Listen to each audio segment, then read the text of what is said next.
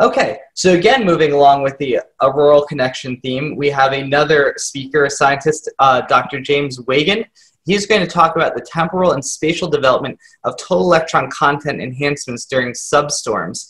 And again, for total electron content, you can think of that as the total number of electrons in the ionosphere between the ground and a GPS satellite in space. So that will very much affect radio frequencies. And substorms is a very specific type of auroral activity or auroral enhancement. So James, take it away.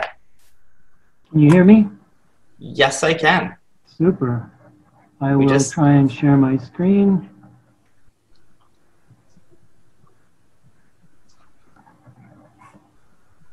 Okay, can you see my screen? It's starting. Can you see my presentation? I can. Yes. Awesome. Perfect. You are set to go. Okay, so I don't have my camera on. There's a picture of me in the lower left corner, so you know what I look like. You don't want to have my camera on anyway. I'm sitting at home. Okay, so my talk is on TEC enhancements. Many of us in the space physics community say that TEC enhancements disrupt communications or GPS systems. This is important because we don't want to have these types of disruptions, but many of these disruptions occur in the higher latitudes, potentially due to particle precipitation into the ionosphere. And before I get started into this, I just want to define TEC as total electron content. It is the number of electrons per square area along a column of the atmosphere. In this case, 1 TEC unit is equal to 10 to the 16th electrons per square meter. And what I'm showing here in the lower right corner is one of these TEC enhancements that occurred within Alaska during a substorm. You can see this very large jump here of about 10 TEC units. And so this is a very large jump indeed. And what is not really well known at this time is where these enhancements occur within the auroral oval, as in what type of current system do these TEC enhancements occur. And so what I'm going to basically try and show you today is that the TEC enhancements I see are associated with region 1 current system or high latitude current system within the auroral oval.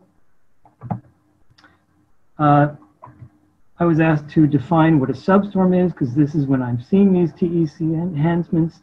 The substorm is basically a release of energy in the magnetotail, dumping energy into the ionosphere. And so here we're looking at the Earth. Over on the left side of the top figure, towards the sun is off to the left. And when the plasma expands off the sun, it stretches the Earth's magnetic field, and those stretched magnetic field lines can reconnect, dump energy from the magnetic field into the particles. Those particles can rush towards the Earth, follow the magnetic field lines, and dump energy into the ionosphere, creating this bright aurora that you see down here in the lower right corner. And so the talk today is going to cover several different sources of data. One is that I'm using a number of auroral onsets determined from all-sky image data observed in Canada. I'm trying to show a mosaic of one of these all-sky cameras arrays up in Canada. You can see the aurora here going from Alaska all the way across Canada to eastern Canada. You see a substorm occurring within or a sudden brightening within the aurora occurring in central Canada. The red line here is indicating local midnight. Substorms typically occur just before local midnight. And the coordinate system here we're looking at is a geographic coordinate system. One of the other data sets I'll use is an ionospheric current pattern, a two-dimensional current pattern across North America, and I'll talk about that more in a minute. I'm also looking at TEC maps covering all the world. These are provided by the modular data set, and I'll talk about those more in a minute. And then the final data set that I'm looking at is the DMSP, or Defense Meteorological Space Program spacecraft, particularly the precipitating electrons and ions and the magnetometer data. Defense Meteorological Space Program is important because typically in these orbits, we have one crossing from pre-midnight from pre-noon to pre-midnight, which is exactly where these substorms occur. And then nowadays, we actually have two within the same orbit. And so we can have one pass before a substorm and one pass just after a substorm and look at the change within the precipitation in the magnetic field. And so I just want to talk about these other data sets. One is this ionospheric current system. what I'm doing is I'm using magnetometer data from 11 different arrays across North America and Greenland up here. Typically, I have data from about 60 to 90 stations contributing to two-dimensional patterns of the ionospheric currents, which I'll show in a second, but I have the potential of getting data from 150 different magnetometers. The resolution of the currents that I'm going to be looking at, specifically the current amplitudes, which is a proxy for the theodolite currents or currents that come into or out of the ionosphere, is 1.5 degrees by 3.5 degrees. And the temporal resolution of the currents I produce is 10 seconds, but I can go as high as 1 second resolution. And so in this plot here, what I'm trying to show is a quick look picture of the different current patterns I can pull out. First, in the upper part of the plot, you can see the equivalent ionospheric currents. These are horizontal to the ionosphere. The dots here indicate where current has been determined. The direction and magnitude of the vector indicate the direction and magnitude of the current. Key is in the lower right. Each star here indicates a magnetometer that has data that was good for that particular day. And I've plotted here, or indicated here, the westward electrojet starting over here in eastern Canada, going across Canada and ending over here in Alaska. And the bar here marks again local magnetic midnight. Down below that is the current amplitudes. These are currents that are perpendicular to the ionosphere or proxy to the theodolite currents. You can see blue is downward current coming into the ionosphere if you're looking down on the Earth. Red is coming up out of the ionosphere if you're looking down on the Earth. And I've indicated two different current patterns, region 1, the blue, and region 2, the red. And this is very typical for the dawn side of the auroral region. And just quickly to plug my own data set here, I've been producing these currents now for over 10 years. I have about 10 years worth of data online. If you want to use it, please feel free to use it. If you're trying to determine open-closed field line boundaries, the upper or poleward version of the region 1 current system is a good way to indicate the open-closed field line boundary. And these currents can also provide context for what you're looking at in terms of scintillations or TECs. Now quickly to go through the TEC measurements. So to get TEC measurements, you use a GPS receiver on the ground and you use one of the GPS spacecraft. In this case, you're looking at a radio wave from the transmitter down to the ground, and you're looking at how that radio waves change in speed as they pass through the ionosphere. And if you know the distance between your receiver and your transmitter, and if you know the frequency that's being transmitted, you can actually pull out the electron content along that column of atmosphere you're going through. And typically that's initially called a slant TEC. Then you can rotate that based on the angle between the transmitter and the receiver to get what's called a vertical TEC, so something vertical to the surface of the Earth. And down below here, I'm showing a map of those TECs. The red portion here indicates the day side. So 180 degrees away is the night side in North America here. You can see the auroral region is green band at high latitude. The blue part here is called the mid-latitude trough, where there's a depletion in the electrons in the ionosphere. And down below that in South America here, you can actually see what's called the electron fountain. The day side electrons can be pulled up high into the ionosphere. As those electrons move into the night side of the Earth, they actually kind of wane back down along the magnetic field lines, which you know is a dipole configuration, down onto the ionosphere, creating this kind of two-banded effect over here in the night side. So what I want to do first is go through one particular event, then I want to go through some statistics, and then we'll all be done. What I'm looking at here is a specific substorm event that occurred in October 14th, 2012. I'm looking at 4 different snapshots of the auroral mosaics across Canada. You can see the different all-sky image cameras here. Plotted on top of that is the current amplitudes, where red again is the upward currents, blue again is the downward currents, and the local midnight is indicated with the red bar here in the upper left corner. I've also plotted the DMSP F-17 spacecraft sitting here right within the aurora, just before the substorm occurrence. In the upper right corner, you can see the substorm has occurred in central Canada. F-17 has moved out into the Pacific. F16, which is following along the same orbital path as F17, is approaching that substorm onset. Down in the lower left corner, you can see now F16 is sitting within the auroral onset, and the currents around that onset have actually intensified. In the lower right corner, you can now see that F16 has moved along the same trajectory as F17 and moved out into the Pacific Ocean. And so if I have these two spacecraft, I can actually begin to look at how the particle precipitation changes for that single event. Before I do that, what I'll look at here is quickly the TECs. They are not as informative as I had hoped, but we can quickly see some features here. Here we have a TEC map over North America with a geographic coordinate system. The star here indicates where the auroral onset occurred. You can see a lot of gaps here because we just don't have enough GPS receivers in Canada.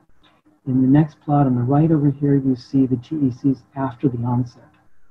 You can see some enhancement in northern Alaska, some enhancement just around the region of the star, but it's not very convincing. And so what I do in the next plot is I look at the median of the TECs scattered around this auroral onset location to try and bring out this TEC enhancement. What we're looking at here in the bottom portion of this plot is the VTEC or median TEC values around the location of the auroral onset. I've defined the area here in the upper left portion of the plot. The dark black line in the center indicates when the onset occurs, and you can see the TECs are low before the onset and then jump up a few minutes after the onset. Above that, I'm plotting the BX component of the magnetic field, the magnetometer closest to the auroral onset, and I'm just plotting this here because this sharp drop in the BX component after the onset is a very good indicator that an auroral onset or substorm has occurred within the auroral region. So now let us quickly look at the particles. This is particle and magnetometer data from F17 that occurred before the substorm. From the left to right, we're crossing from the dawn side of the aurora down into the pre-midnight sector. The top, the dark black line is indicating the cross-component magnetic field. I've indicated here the different current, upward or downward, for the different dark changes in the magnetometer. Over here on the left side, you can see what's associated with the dawn and upward and downward current. And then we can see over on the right side, the down-up configuration, which is associated with the pre-midnight current system. In the second, the bottom and bottom panels, we're looking at the electron precipitation and the ion precipitation. First, the electrons are plotted from low energy to high energy on the y-axis, and the ions are plotted from high energy to low energy. So it's kind of like a butterfly distribution. What's important here is that you see the electrons are what's associated with closed magnetic field line precipitation across the entire time span. And this dashed line, vertical line here on the far right side, indicates the closest approach of the spacecraft to the auroral onset location. And what I see is a very typical pattern for closed field line precipitation. The ions, unfortunately, are contaminated, and so we don't get a very clear picture of what's happening here, but you can see that there is some closed field line precipitation of the ions occurring. In the next plot, we're looking at DMSP F16. This occurred right after, about 8 minutes after F17 passed through the aurora. At the top, you can see almost the exact same arrangement of the currents. You have the up-down associated with the dawn side, and the down-up-down configuration of the currents associated with the pre-midnight region. Again, in our electrons, ions, we see very similar precipitation occurring where the dark line indicates when the onset or the substorm onset has occurred, but then this dotted line here indicates the closest approach of the spacecraft to the auroral onset location. And what you see is a very bright red enhancement within the electrons. And I'll go back to the F17. You can see the dashed line is not much going on. And then we go back to DMSP F16. There's this sharp enhancement that occurs within the electrons. And maybe a little bit in the ions, but it's not entirely clear here. 4 minutes. Well, thanks. So the those are nice to show the enhancement as a nice pretty picture, but what we really want is numbers. And so what I'm looking at here is the differential energy flux at each one of those dashed line locations for F17 on the left side and F16 on the right side. And what we see here is that there is a jump in the differential electron flux for these two different time spans on the order of a factor of 100.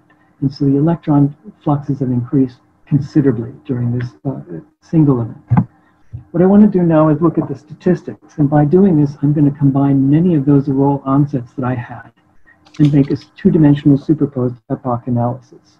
What I use is the epoch onset time as 0, 0 epoch time, and the onset location is an epoch 0 location. And I take all the onsets between 22 and 23 MLT, and I rotate them or shift them up and down in latitude, and I'll line them up on top of each other to create one median picture of the currents and the TECs. So what I've done is combined about 40 events here to create a picture of what I see in the field line like currents. I've got a two-dimensional plane flattened to the north magnetic pole. I'm showing things oriented with midnight at the bottom, noon at the top, dawn side on the right, and dusk side on the left. And what I see is a very typical current pattern before the auroral onset, where blue is downward current, red is upward current. The little dot here indicates my epoch 0 location. Over on the dusk side, we see upward current and downward current from high latitude to low latitude. And the first two upper left plots show the currents before the onset, whereas the far upper right plot shows the currents at the auroral onset time. And you can see that the currents here are beginning to enhance. Then when we drop to the bottom left corner, we can see these currents really begin to enhance. They actually begin to expand poleward, eastward, and westward, just as we would see with the aurora. And as we move from 5 minutes after the onset all the way over to 20 minutes after the onset, the currents have really intensified. And so now these changes that I've done to the currents, these rotations left, right, up, and down to line up the currents is exactly what I've done to the TECs. And so the same thing has been done in both cases before the onset, during the onset, and after the onset. Now what I've done is I've plotted contours from the currents on top of the TECs, with the TECs of the colors in the background, and the contours here are the currents blue downward, mauve upward, and white indicates my epoch 0 location. And you can actually see the auroral oval here within the TECs before the onset in these upper two left, and after the onset has occurred, you can see this sharp enhancement in the TECs. And so really the question for you in the audience is, do these sharp enhancements during substorms disrupt radio communications? Is this something that is observed by you in the HamSCI community? And I'd love to know. I've never seen any study indicating where this actually happens. If we look at the bottom though, here we can see this enhancement continues on for at least about another 20 minutes. You can see it expand both poleward, a little bit equatorward, and actually to the east and west. And what you can see also from all these plots here is that this enhancement is occurring within the region 1 current system. Region 1 current system is associated with the plasma sheet in the magnetotail, whereas the region 2 current system is associated with the inner magnetosphere. And so the picture I'm trying to flesh out here is I think I see TEC enhancements within the onset, within the first 10 minutes of the onset. I see these enhancements within the region 1 current system. They last about 40 minutes in length. And then when we looked at the single event, what we seem to see is that the electron precipitation enhances by a factor of 10 to 100.